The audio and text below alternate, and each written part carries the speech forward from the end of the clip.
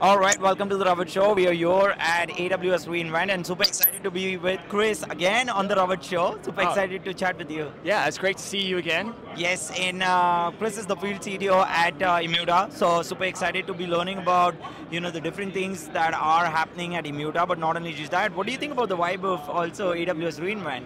So this is the first time I've been at reInvent. Nice. And this show is massive compared to any other show I've been at. So it's pretty exciting to see. Got to watch some of the keynote earlier today. Yep. And all the stuff that's going on with Bedrock and a lot of the AI, Gen AI things that are going on there. So yeah, it's a really interesting show. That's awesome, and I'm kind of also wanting to learn a little about what's happening at Immuta. I know you've been working on the public sector side, Yep. Zero Trust. There's a lot to discuss today. So wanting to first learn about what's happening at Immuta, what's exciting. Yeah, so with Immuta, actually two really big things. One, we're starting to expand out the connectors that we can connect, can protect. We obviously just announced that we're going to be working with Lake Formation now. Yeah. So which is great for us because now it opens up Athena and EMR as two data sources that we can, or compute platforms we can now protect data in, which a lot of my customers, especially in public sector, use, especially Athena, because they want to get to their old relational data stores like Oracle and Postgres and things like that running on RDS. And so now we can give them a way to actually do that.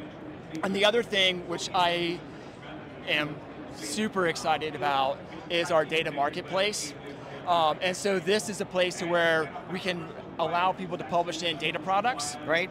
And allow data consumers to come in and easily get data provision to them. So it's basically adding a better lightweight data catalog that we've always had. Yep. Very focused on these analytical use cases to be able to go in, find, request, gain access to the data and be able to actually audit all that process and the workflows that go along with it. Love that. I'm kind of seeing a lot of innovations and a lot of, obviously partnership that kind of comes into the play. Yep. Also wanting to learn a little about Zero Trust. So how has the Zero Trust mandate changed how public sector organization apply data security in the policy? Yeah, absolutely. When that mandate came out a few years ago, obviously there's a maturity scale and you have to start someplace. Yeah. And what we saw is that we saw all the public sector customers really start at the infrastructure layer.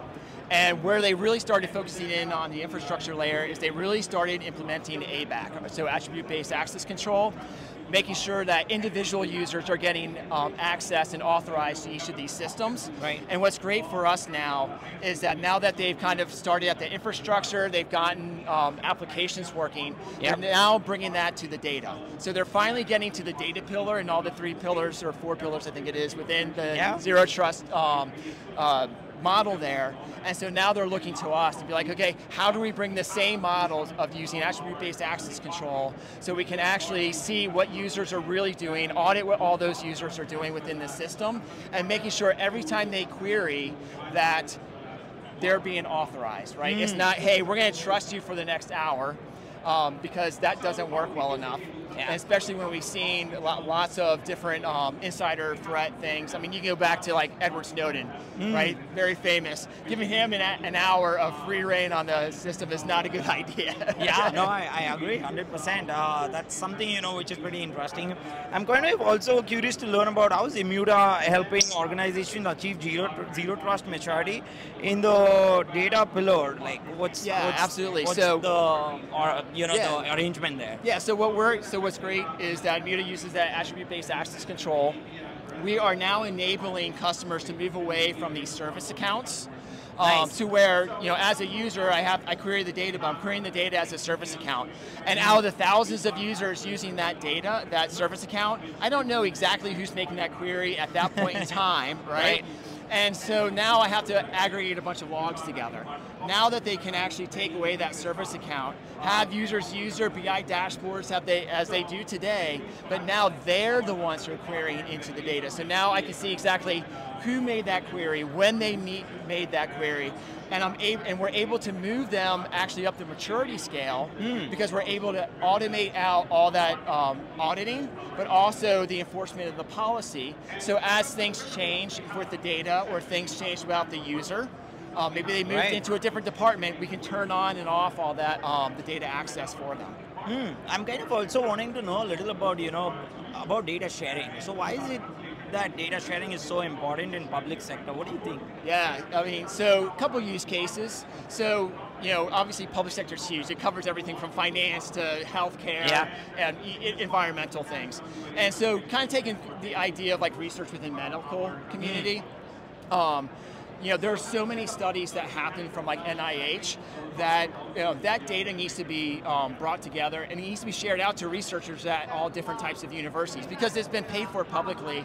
These people should get access to it. So being able to share out that data but strip out all the PII is extremely important to be able to advance you know, medical research for health, new drugs, and things of that nature. Also within like the Department of Defense and intelligence agencies, right? There's lots of not great things going on in the world today. And so the United States has to work with non-traditional partners to be able to, you know, help fight wars, to help, you know, protect, you know, people like Ukraine and things like that. And so we need to be able to share all this very secretive data across people normally we're not like best friends with, right? So it's very different sharing with England versus, you know, some other random country in the Eastern Europe. So we need to be able to share that and do that security, and that happens dynamically, right? Yeah. It's something which is a challenge for sure, which is, you know, and it takes its own time as well. When you're looking at data sharing, I kind of feel. But those are fantastic insights. Thanks for sharing that, Chris. One more quick question. So how has Immuta helped organization implement Zero Trust and, you know, the principles to share data and democratize data more effectively? Are there any best practices? Yeah, so like one of my favorite use cases is that we within the Air Force, they have a shared data platform. And we have a customer on that platform that does all the financial management stuff. And one of the things that happened when they were implemented Immuta was that she was able to actually start doing all the data work herself with her staff who are not technical. So these people are used to using tools like, they use Data IQ for doing a lot of ETL types of work. They use Tableau for reporting, right? And so what's nice is that when they inserted Immuta into the architecture, those tools all worked normally as they did before. And how she was doing security was that she had multiple data tenants for each of her customers to separate out the data. So that was all, you know, ETL into all these different jobs. And so with Immuta, she was able to collapse all that into a single place, simplify her data platforms with Data IQ, but still allow all of her business analysts to use the existing tools that are low code, no code, to be able to create the reports that she needed to, but still protect PII, still protect trade secrets between like different contractors. So this is Air Force, so like a Lockheed Martin and a Boeing in the same environment, and they can't see their own data. So, and she's doing that, again, based on those zero trust principles that everyone is authorized at point of query, right? We are automating that so she gets to the optimal level on the maturity scale. No, I think those are fantastic insights and very much a good use case to, you know, share with our audience. One last question for you, Chris, is I'm pretty sure our audience always loves all the insights that you shared. So if they want to reach out to you, learn more about, you know, zero trust, data security, data sharing, where can they do that? Is LinkedIn a best place? Twitter? Where can you can find me easily on LinkedIn. Well, I won't say easy because Chris Brown is pretty common name. But I'll tag you, so I'll make it easy. Chris Brown Immuta, you'll definitely find me on LinkedIn is the best place to get in touch. Okay, fantastic. So you know where to reach out to Chris. Chris, again, such a pleasure hosting you on the Ravit Show, and definitely looking forward to keep the conversation going. Yeah, I love being here. Thank you. Thank you. Thank you, everyone.